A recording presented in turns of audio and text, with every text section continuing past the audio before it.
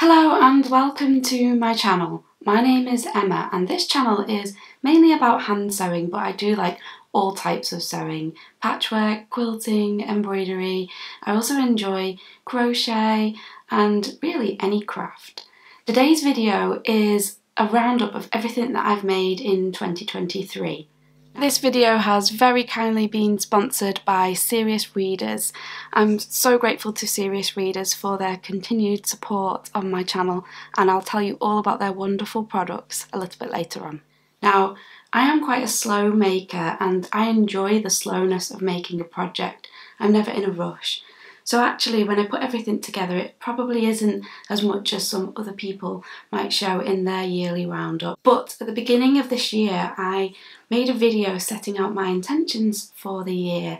And one of my aims was, rather than to create a list of things that I want to make or feel like I have to make, instead I was going to flip it around and just keep a list of the things that I do make and work in that way, because I find setting lists and targets add pressure, and that's just not something that really sits well with me. It doesn't help me feel creative. Today's video is to see whether that worked. Did I manage to make enough things this year? I'm going to include some projects that are still ongoing because I do like a long-term project. So you're going to see some things that aren't finished, but hopefully you'll still enjoy seeing everything that I made in 2023. So first up, we have this mini quilt. Now, right back at the beginning of the year in January, I shared this mini quilt that I made, and it's really exciting because this is part of my Flower of the Month, mini quilt of the month that I'm launching in 2024, and this is the Snowdrop block. And this is February's block, and the idea behind the block of the month is that we make the block or the mini quilt the month before so that it can be displayed during the month for that flower, and all of the details for the block of the month will be in a separate video, so I won't talk about it in any more detail. But this is the Snowdrop block. So it is an English paper pieced quilt, mini quilt, in an hexagonal shape. It has an applique snowdrop on it, and it has some embroidery around the edge, which is a little poem. And this one says, "Snowdrops glisten in the winter light, letting you know all will be all right." Because snowdrops are that little glimmer of hope that spring is coming.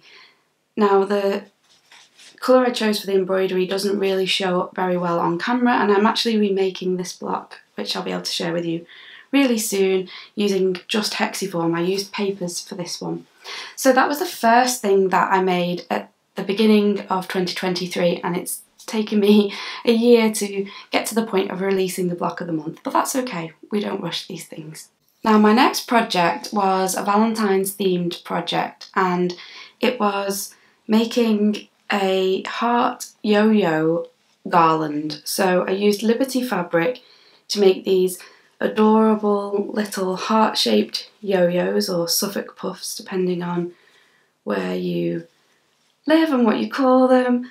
And I have a couple of shorts videos on my channel all about this if you want to see. They're really easy to make.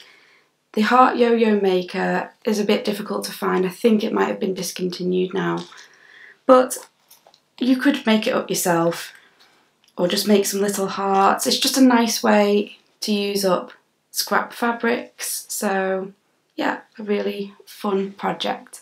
My next project for 2023 was one I started in 2022 but finished it in 2023, and that is my hex petal Liberty quilt with the beautiful panel in the centre.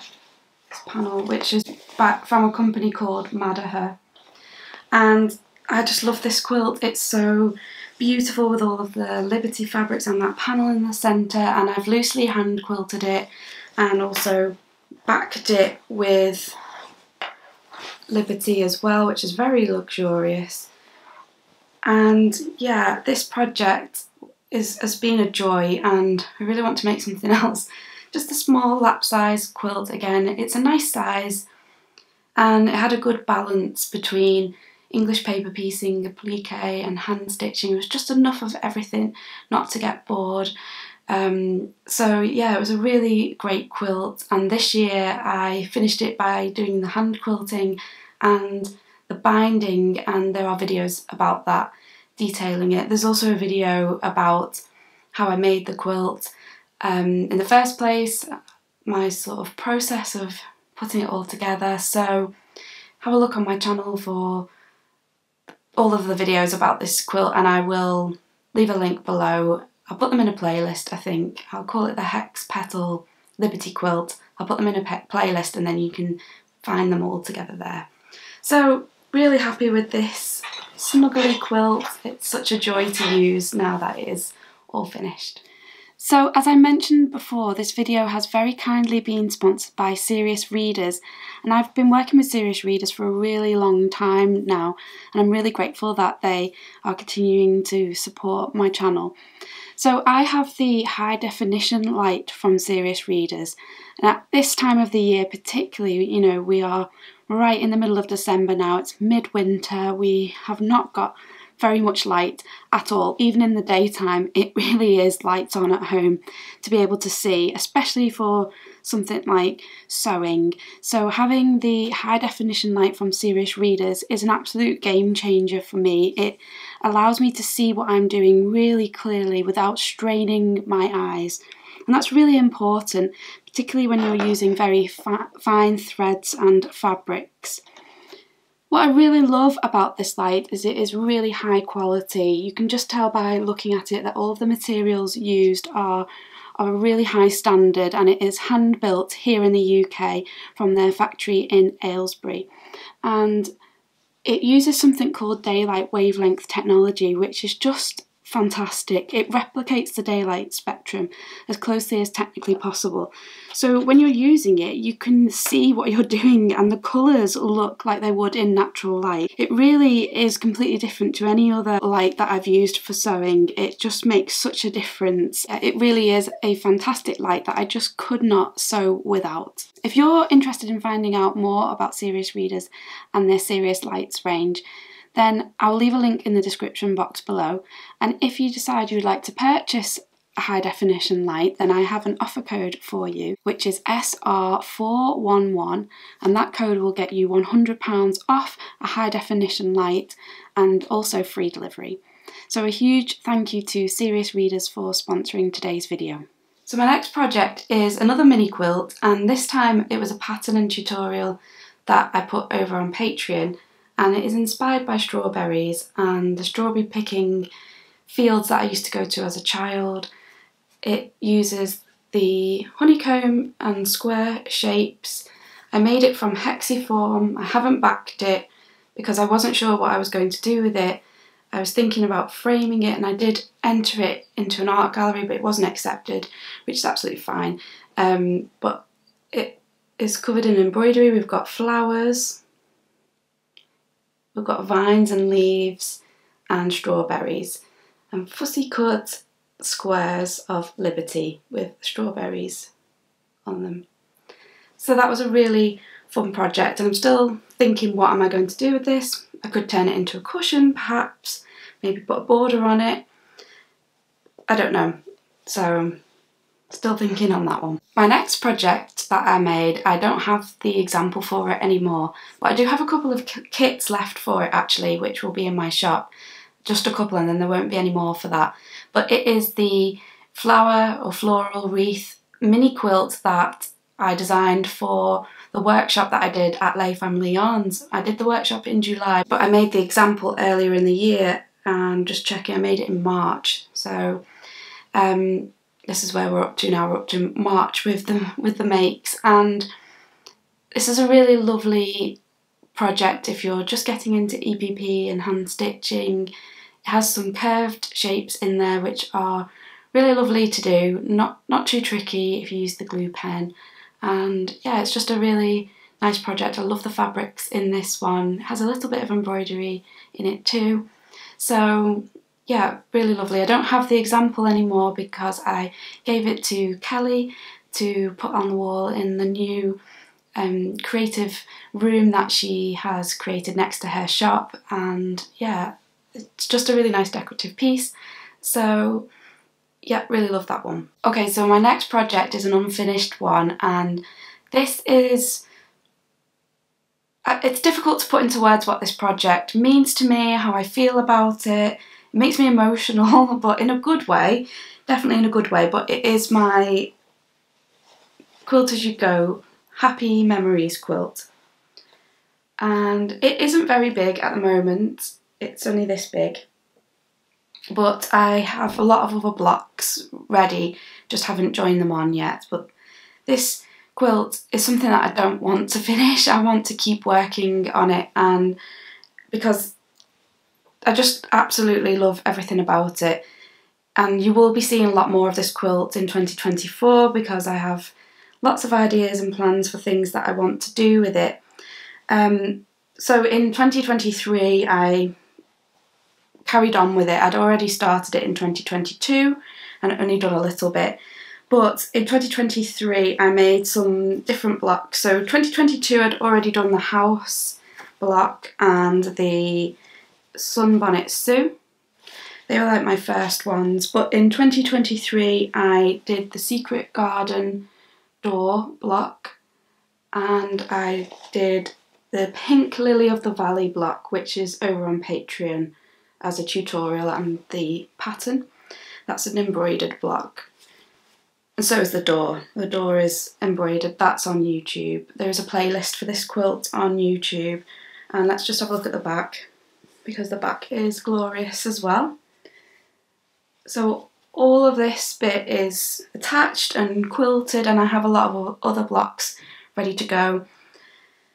And this quilt project is bringing me a lot of joy, it always has, and yeah, it's definitely one that I don't really want to finish. I'm not aiming for a particular size or anything like that, but I am going to make it bigger in 2024. And yeah, I have some plans for this quilt, so you'll definitely see more of it. I like that this quilt is telling a story with the special blocks that are included in it. For example, the house, it means something to me. And oh, the house is also on Patreon actually, as the design, the pattern, and there's a video tutorial for that as well, because I made another little house in different colours, and I'll probably add that to this quilt somewhere else further down the line. But yes, Patreon is a good place to go to find some little extra tutorials and patterns from me. And it's not just those blocks that are special and mean something to me, the hand-stitched ones, but the fabrics really mean something to me as well. They just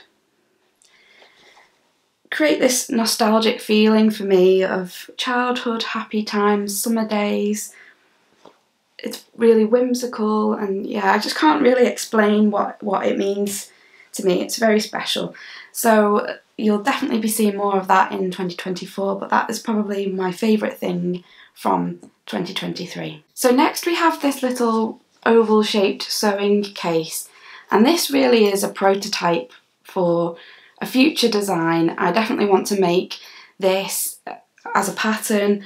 I want to make another one of these, just change things slightly. It's a really nice make. It needs a handle. It looks like this inside. I did have things velcroed on, but I want to play around with that, and I just haven't gone back to this because I've been working on other designs. And yeah, it's just a really nice project. It's all quilted, it uses the foam that I like using, and I really like these fabrics and this lovely zip. So, oh, it's lined with felt, which is something I'm doing a lot on my cases at the moment. It just adds extra structure and a really nice feel. So yeah, I really like this pattern. It just needs some changes, and I want to put a handle on it because I just wanted something like this that I could carry all my bits and pieces around. I do like making sewing cases, as you may have noticed, and there are some more coming up, but yeah, really like that one, and hopefully that'll be something that comes back in 2024 as a pattern, who knows. Just going to show you some things that are in the works. So when we're speaking of sewing cases, I started making this probably around April of 2023, and I'm embarrassed to say I've not finished it, but I've had all of the things for this. and for making it into a kit and a pattern ready since then, and I had to put it on the back burner and do something else, and it's been left. But this is Jane Austen themed fabric, and as you can see here, it's called Emma, and this is going to be a little pouch for a book to go in, or whatever you want, a Kindle or whatever, and it's all English paper pieced, and it's all designed and it's still in pieces. I've been working away on it and then putting it down, going back and forth, so that will definitely be something that will come back in 2024. That yeah, and there'll be some kits for it as well because I have all of the fabric. And then I'll just show you these blocks. These are for the Flower of the Month mini quilt that I mentioned, but they don't have their flowers in yet. But I just thought I'd show you the blocks for some of the months and some of the fabrics.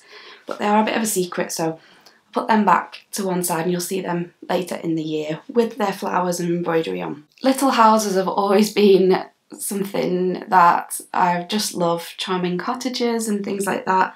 And so 2023 was the year when I actually made a couple of my design ideas that I'd had for a few years come true. So the first one is the Little House Notion pouch, which uses clamshells for the roof tiles. We've got window and door, and it opens up, again felt lined, and it's just the right size. I've got some scissors in here and a spool of thread. It's just the right size to keep your essentials. So I brought out a pattern for the Little House Notion pouch, and I made another one as well. So sweet. This one is in these colours, and yeah, thank you to everybody who has supported me by buying the pattern, and yeah, I really hope that you love making it. If you do make some, then please share it on Instagram, tag me so I can see. I would absolutely love to see. But they're so sweet and just really nice to have all of your things in. So as well as working on that, I just have to find, where did I put it? Oh, here. So as well as working on that, I also made a larger version. This was the prototype first one that I made, and again, opens up like this, and you have your zip pocket down here. We have two small pockets and a big one. To make it a better pattern, I altered it slightly, and now this is the finished version, and I really like this curved edge with the bias binding. And this, at the time of making this video, the pattern for this is not ready yet. It's all been made, and there are video tutorials that are an add-on and everything's done. It's just with the testers at the moment who are going through it and making it. And so hopefully that will all come back with no huge changes needing to be made, and then in the new year this pattern will launch. It's the same inside. We have the pockets and the zip pocket. Oh, mine's open. It has this lilac zip to match, and there will be kits as well. I have so many bolts of fabric all stored there. You can probably just see some of them there in the corner. Right there, I can't point there. So everything is ready to go almost for this. So this will be launched in the new year, and yeah, I'm really, really happy with this, and I love using it. I've been using it and the original version as well to carry this around with me while I'm working on that. So yeah, it's really a joy to use this. So that will be coming in 2024. So another thing that I made this year was a Liberty scrap fabric bag, and I've been using this to store my crochet in, and you can see there that's what it's lined with. And there is a whole video showing how I made this on my channel, and that video has really surprised me. That is my most popular video by far. It's only 3 months old. It's got a lot of views on it, and yeah, I'm really pleased that so many people were interested in finding out how to make this bag. And it's just a lovely squishy bag. It's hand quilted, using up scraps. I mean, scrap projects are just so great, aren't they? And yeah, really love this one. It looks so nice carrying it around. I love the wooden handles on it.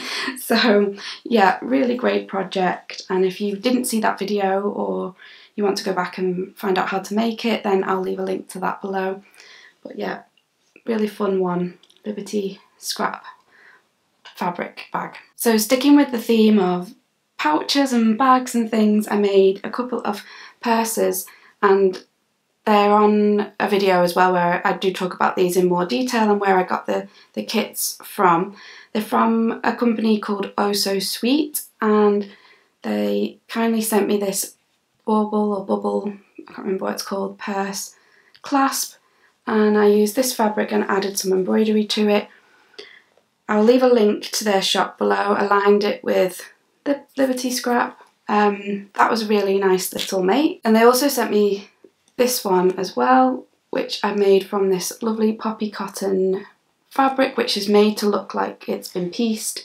And I just did some chunky machine stitching with top stitching thread over the top, and this fabric is really sweet.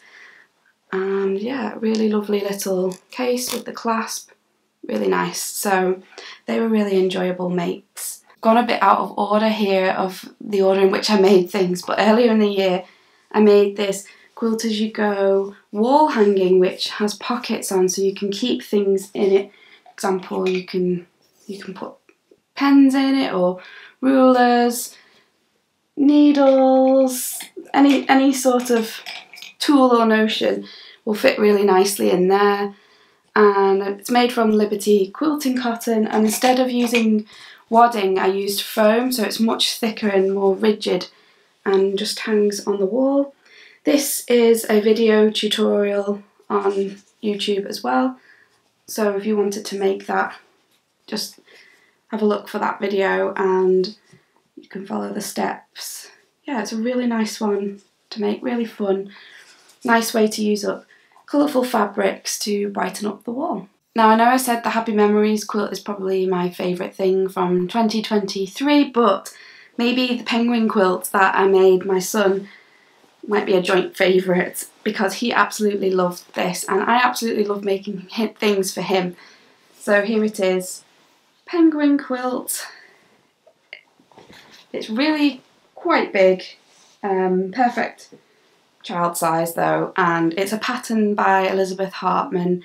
It is all machine pieced, and then I machine quilted it with diagonal lines.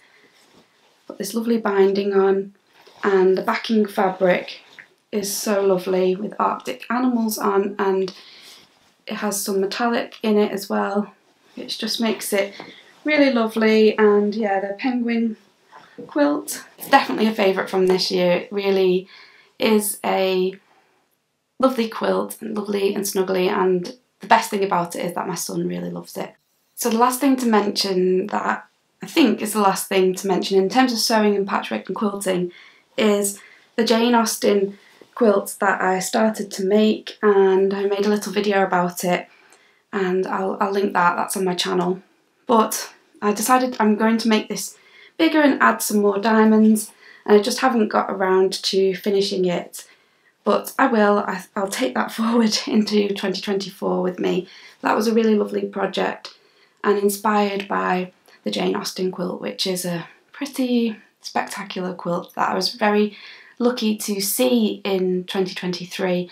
That was definitely a highlight of the year for me. It was really special, and going to see her house and everything, it was really a dream come true for me. So this was my little memory quilt attached to that visit.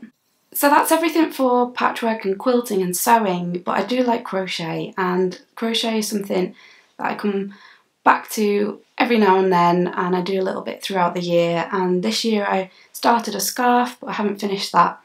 But I thought I would show you what I've been working on the most recently, which is these hexagonal blocks with flowers in them.